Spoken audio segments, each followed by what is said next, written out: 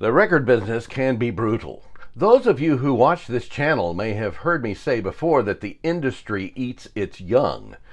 Case in point, the 1968 #1 hit Green Tambourine, which was written by Paul Lecca and Shelley Pins, who were not members of the group that recorded it, called the Lemon Pipers.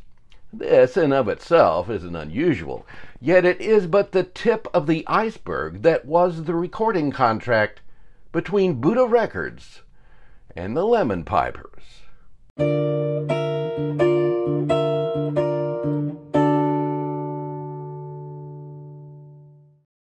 The Lemon Pipers were 5 guys from Cincinnati, Ohio. Singer Ivan Brown, guitarist Bill Bartlett, keyboardist R.G. Nave, bassist Steve Walmsley, and drummer William Albaugh.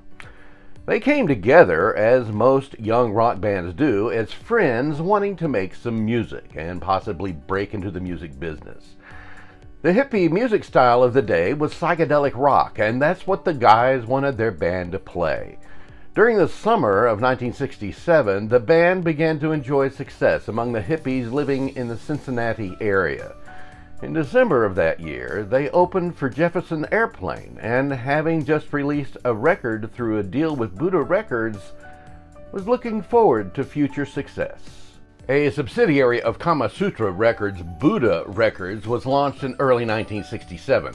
Starting out, the label was a distributor for a new genre called bubblegum rock, which included groups such as the 1910 Fruit Gum Company and the Ohio Express, both of which produced high-volume sales, but neither of which had a #1 hit in the U.S.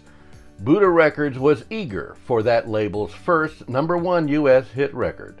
Well, right after signing the contract, the guys met with record producer Paul Lecca at the home of drummer William Albaugh's mother. Well, Lecca brought a song with him to be the group's first recording with Buddha Records.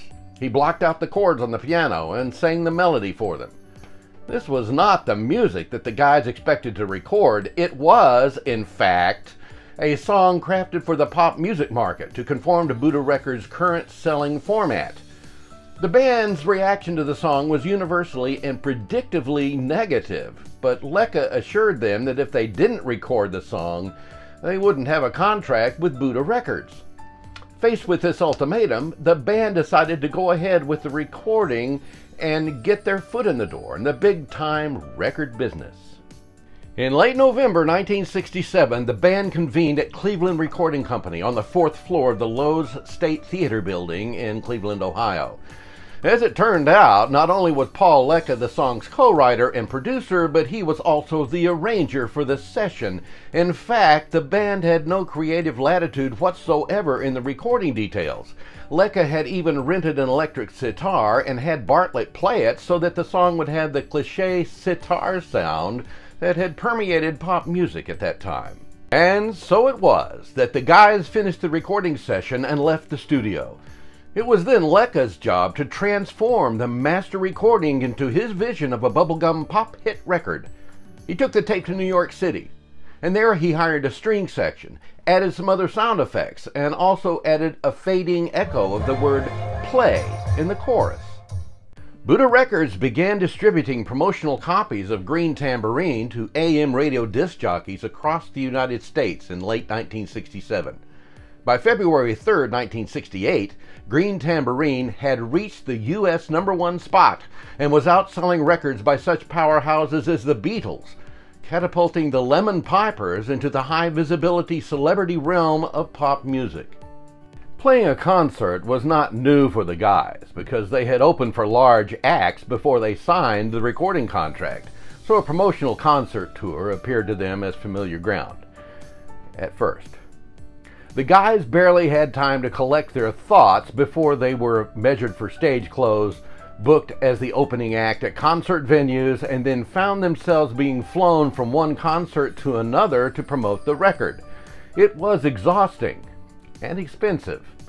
In fact, by the end of their first tour, they were $17,000 in the red.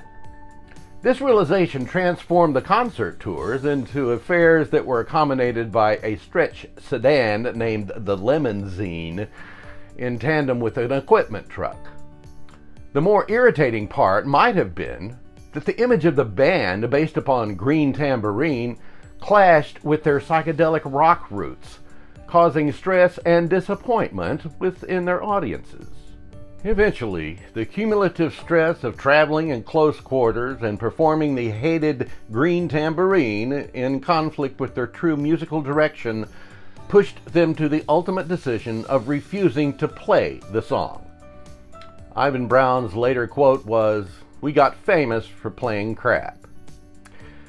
With a failed second album for Buddha and stress-induced acrimony between the band members, the Lemon Pipers quietly broke up in December 1968, a mere 1 year after launch as the stereotypical one-hit wonders. After the breakup, most of the guys just went back to school. But Bill Bartlett joined the group called Ram Jam, who became known for the song Black Betty. Producer and performer Paul Lecca went on to co-write another one-hit wonder song called Na Na Hey Hey Kiss Him Goodbye, which was credited to the fictional band Steam, hastily assembled in 1969 to promote that record.